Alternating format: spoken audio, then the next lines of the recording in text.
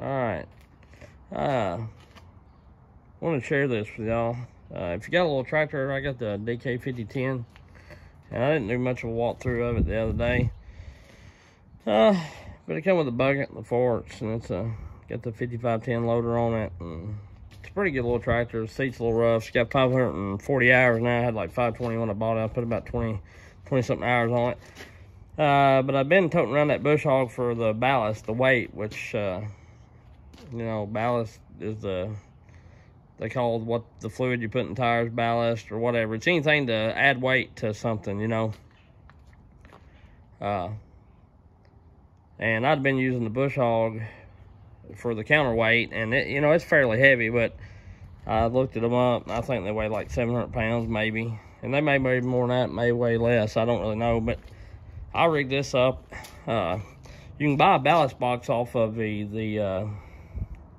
off of eBay, and it just comes with this. I painted it come red, but I added this box.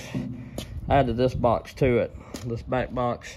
But it comes with this box right here, the first little square, and a little shaky.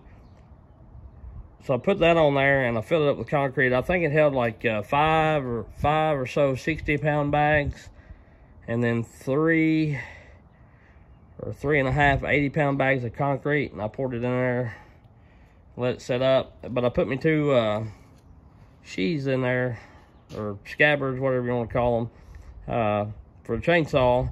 That way I can put my saw up there and let it ride. They're the long scabbards. They're like 2 foot long or so. So there's about 1.5 feet down in the concrete. And I'm not gonna run any big saws back there, just want a little saw back there. Maybe put that Amazon saw on there or something like that, something cheap. If it gets beat and banged around, it don't really matter. But it held that much concrete. And then on this box that I added, I ended up putting concrete in it, 1 80-pound bag. So I got 4 80-pound bags and 5 60-pound bags. Right? Yeah, so it's 300 and 240, so 5 times 6 300, and then 8 times 4 is 320. So, excuse me, yeah, like 620 pounds of concrete in there. And then what the box weighs and this box weighs. And what I done is I screwed it to this ballast box with some sheet metal screws before I put the concrete in there. And I had a piece of flat stock. I welded it for a brace, kind of to keep that box from flopping. This is an old box that was on one of my goosenecks. And then I took those old Husqvarna chainsaw bars that was no count, and I welded them on there for bottom supports. And it comes with a Reese hitch, so I can hook a choker up to it and stuff like that and drag stuff if I need to. That's the only reason I got the Reese hitch, not to move trailers. If I go to do that, I'll mount me a ball on my bucket or my forks and use those to move it. That way I can see it a little better. But it weights it down pretty good, honestly. And then I'm gonna, I made it a carry-all as well in a way. That way I can put hydraulic oil, chokers, cables, a few tools, which I got a little pin box there, but it don't hold much. And you know, I can put all that kind of stuff back here and let it ride, and that'll add some extra weight. So it bulges the tires pretty good.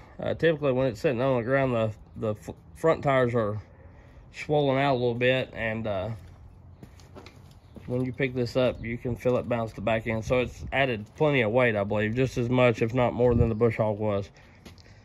And I did that because, you know, these loaders are pretty strong. They'll pick up quite a bit. But the problem is, they, you know, it picks the back end of your tractor up. So that's what I've done. The tractor, I mean, it's a tractor. It's done really good. I've done a lot of work with it. I've hauled about 40 logs with it so far, or loaded about 40 logs with it so far, and it's done great. Some of them have been a tad bit heavy, but some of them was pretty big, like 3 foot on the butt end, you know. So